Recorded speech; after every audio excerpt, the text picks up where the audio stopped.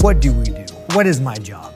You fight another man in an octagon for a living. I take my clothes off, half naked, and do you see my face right now? You see this face? This is just training. And I shorten my life and I beat the living out of myself for the enjoyment of people. I don't know Dana White's net worth, but I know mine. But what I'm saying, you guys, is you're not gonna see me lay in a bathtub of rose petals and tell you that I'm the greatest in the world. I'm just a idiot who goes and gets hit in the head for money.